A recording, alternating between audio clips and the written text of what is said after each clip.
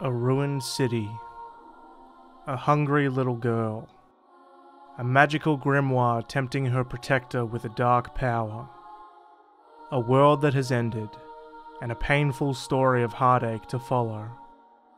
But to establish how we got here, in this oppressive world that stretches on past the last vestiges of humanity and into the age of sentient machinery, we first need to go backwards thousands of years, from Yona to Furiai, from Earth to Midgard, from NieR to Drakengard.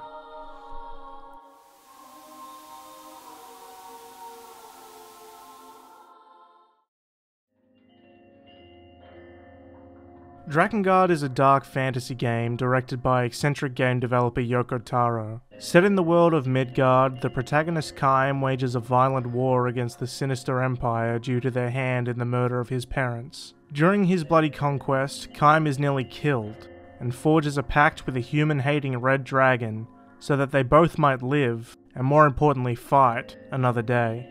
Much of the game's content and characters center around the corruption of tried and tested tropes inherent to the RPG genre. The valiant hero in Kaim, his trusted sidekick in Inuart, the wise sage in Verdelay, and many more throughout. Ultimately, each of these tropes are addressed with extreme skepticism and derision. For example, Kaim is instead a bloodthirsty murderer. Inuart is both jealous and conniving, and Verdelay is a hypocritical moralizer who benefits from Kaim's trail of destruction, all the while denouncing it. That's of course to say nothing of the supposed goddess Furiai, and her unnatural attachment to her brother Kaim being a deliberate refutation to the idea of the perfect heroine, who Yoko Taro considers forgettable and boring. And, as an unambiguous admonishment of the ideal younger sister trope regularly seen in anime and video games. The constant challenging of these well-established cliches was, in part, to allow Drakengard to stand out in a sea of Final Fantasy and Dragon Quest games, but also to provide an alternate perspective of what happens to characters in role-playing games that want to kill with impunity and still expect to see a happy ending.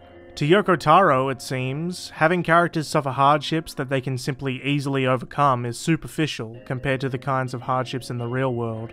And as such, everything from Kaim's cruelty to Furiai's purposefully shallow characterization is, in a sense, punished in severe and unconquerable ways. This punishment, of course, comes most cataclysmically in the form of the game's 5 endings, A through E, each of which end in tragedy for some or all of the main characters. Ending A sees Kaim being punished for his violent conquest, losing his newly found relationship with the dragon in order to repair the broken seals. Kaim has now lost more than he started with. Ending B sees Inuart's despair and selfishness cause him to foolishly try to resurrect Furiai. With her resurrection, she transforms into a horrible creature, and the former goddess heralds the end of the world with an infinite number of clones. In Ending C, the pact between Kaim and the dragon is broken, as all the dragons rise up against humanity. Kaim is ultimately forced to slay his former partner, and runs headlong into yet another battle he has absolutely no hope of winning. In Ending D, Mana succeeds in summoning the Watchers to Midgard, prompting the end of the world. Kaim and the dragon help Sarah seal the monsters away, only to be viciously killed in the process. A new day dawns, with the crystallized remains of the timeless boy keeping the grotesqueries at bay. And then there's Ending E, where during the fight with the Queen Beast, Kaim, the dragon, and the creature are abruptly teleported from Midgard to Earth, plopped in the middle of Shinjuku, Tokyo. After a grueling rhythm-based duel, the Queen Beast is defeated, and before they can even celebrate their victory, Kaim and the dragon are shot down and killed by the Japanese Air Self-Defense Force. A gruesome and abrupt end for the saviors of Midgard.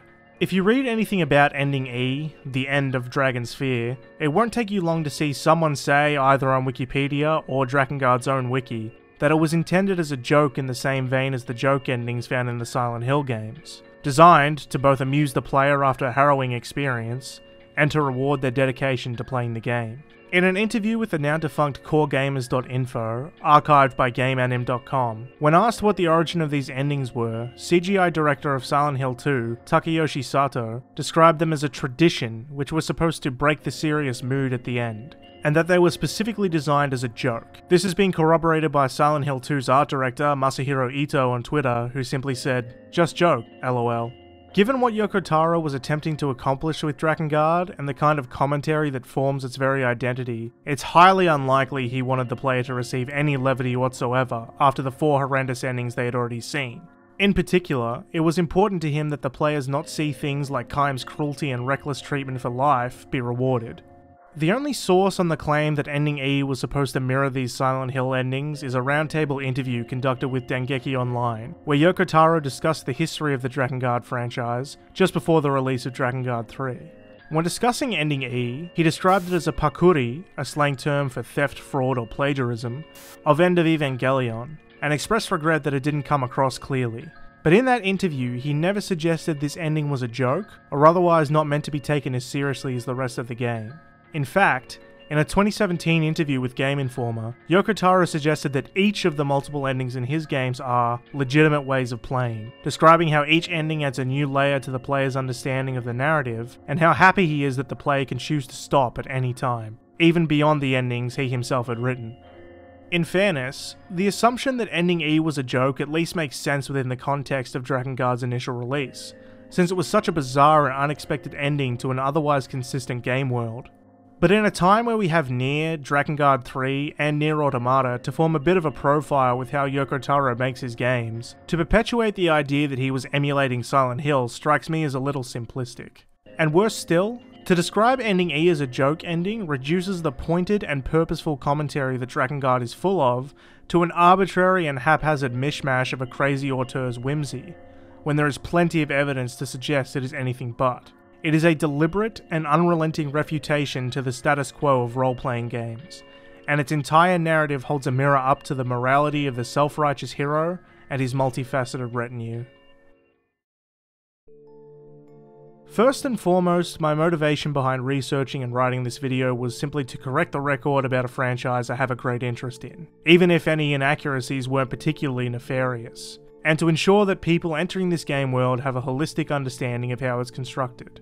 And on a somewhat contradictory note, NieR, despite its incredibly tragic and crushing storyline, is something of a joke in itself, albeit a bitter one. The world is so impossibly doomed before your quest even begins as a post-apocalypse. The main antagonist's name, when directly translated from Japanese, is the Demon Lord, which is an RPG trope as old as time. And any semblance of joy in that world is snuffed out so cruelly that it's actually farcical. There's a similar degree of cosmic irony in the existential struggle present in NieR Automata as well. But on some level, I definitely can't deny that the idea of NieR's inception being the result of a joke ending kind of bothers me, since I feel that branding not only undermines Drakengard to some degree, but also NieR's status as a fully formed game that can stand on its own and deliver an incredible story. Barring an official and specific statement from Yoko Taro as to whether his 18-year-old video game's final ending is definitively a joke or not, it will always remain up in the air what exactly his intentions were with Ending E. And if his original concept of Kaim fighting a giant version of Japanese pop idol Ayumi Hamasaki was approved, there wouldn't be much of a conversation to be had at all.